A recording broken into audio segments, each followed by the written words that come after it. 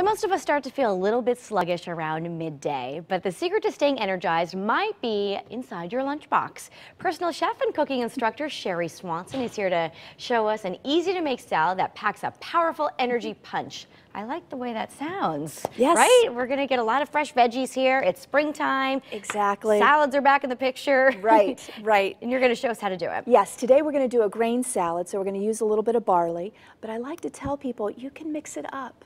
You know, this is just a technique, so we're using barley today, but if you're looking for something gluten-free, you could use quinoa, whatever grains you Lots like. Of variations, right? Yeah, okay. Exactly.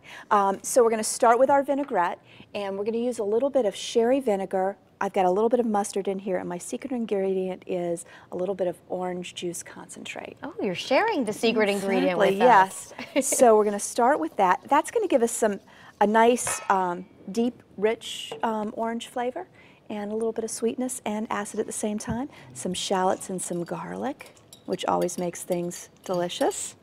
And then a little bit of orange zest. Oh, okay. So again, that'll freshen things up, because that gives you that orange flavor without the acid from the juice. So a little bit of that, and then, of course, olive oil. It's starting to smell like summer over here. Exactly, yes. This is great. How are the cooking classes going? They're going great. I'm doing cooking classes both at Jones Family Farm in Shelton and at Middlebury Consignment in Middlebury, and we're having a blast, especially now that spring is around the corner. I'm channeling my inner spring today because I've brought asparagus. There you go. That's allowed. So it's almost time. All right. Oh, that's a nice color too, right? Isn't it? Yeah. And it smells bright and fresh. We also have some fresh herbs. I'm using parsley and basil, but you could throw cilantro in there if you like cilantro. But I think of summer and spring when I think of basil, so it's true. That's why I said the same thing. Well, that looks great. Okay. So here's our cooked barley. So you could actually use leftover rice or any kind of grain that you have in the refrigerator because you want it to be cold. Got it. And so we'll just add our vinaigrette to that, and then add our other ingredients. We're going to use a little bit of roasted asparagus because May is coming, and that's when asparagus is in season, so I like to use a lot of it. Okay. But this could have been the, you know, when I make vegetables at night for dinner, I always make extra. Okay. Oh, And leftovers. Perfect. Exactly. Leftovers. I'm all about leftovers and make-ahead meals, so I like this is that. perfect for both. So I roasted the asparagus and with a little bit of olive oil and salt and pepper. And that doesn't take too long to do, right? No, it's really simple. It's fast. It's about 10 minutes at 425. Okay. Easy. And then I have some sweet potatoes, but this could be butternut squash.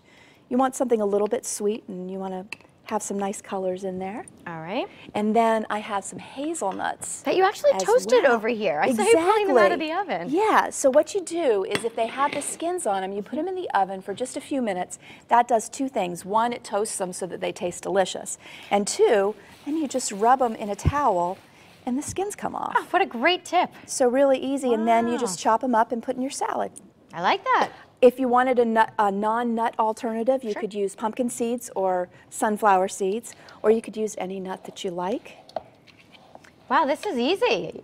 Exactly, and then a little bit of lemon zest as well as the orange zest, and again... I feel like this is perfect for a full meal too, though. Exactly. Right? You could eat it for a meal. You could put a piece of fish on top of it. It would be delicious. Or just eat it the next day for your salad. What I like to do is after dinner, take all of my leftovers and throw them together as some sort of a grain salad, whatever I have, and then portion it up when I put it in the refrigerator into little individual Oh, that's great. containers. So you just grab it ready throughout the week. Exactly. Not Exactly. Because I'm cooking so much for work that... Probably the last thing you want to do is come home and cook for your family. Exactly. So I'm looking for something fast because when I get home, I'm hungry. That makes sense. And this is a great alternative. This way you're not eating things that aren't good for you, and it's delicious. All right. And Sounds full great. of vitamins. Well, we'll have the recipe over on WTNH.com. All you have to do is click on Style. Sherry, thanks so much for lunch. We're going to dig in at the end. Thanks.